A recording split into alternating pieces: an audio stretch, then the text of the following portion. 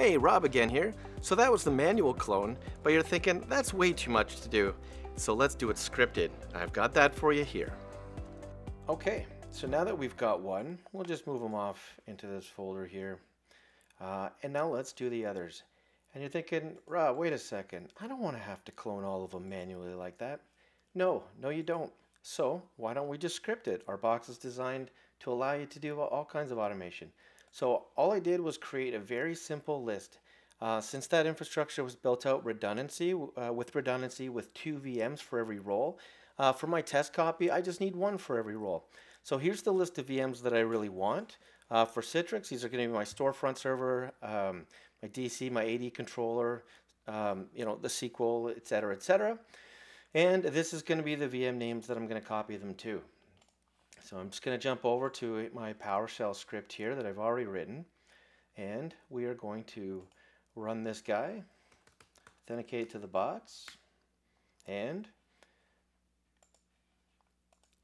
it's through here that what we're going to see is we're going to be cloning each one of these individually, going through the steps that I did manually, except that all I had to do was start this task. So it's already started,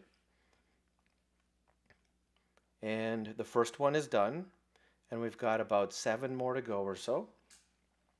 Now in doing this, I'm doing this direct to the VM store, and it's the one talking to the vCenter. So I don't even need to do anything on the vCenter to do this.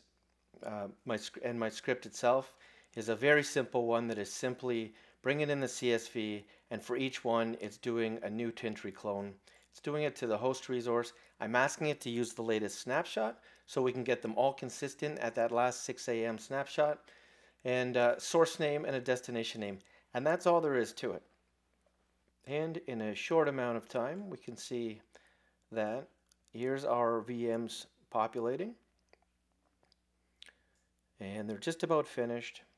And the good news is that once you've done this, the other operation is to just sync these after we've reconfigured them.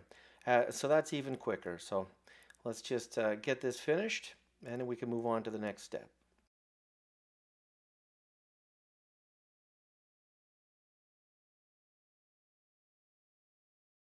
Okay, our last one is now registered. We can see from our timestamps that when we started the operation, we went through, and in less than 2 minutes, here we are with fully functional VMs. But just like before, we're going to want to reconfigure them to put them off into a network that won't bother the production ones. All right, and that wraps up automated cloning. Stay tuned for more.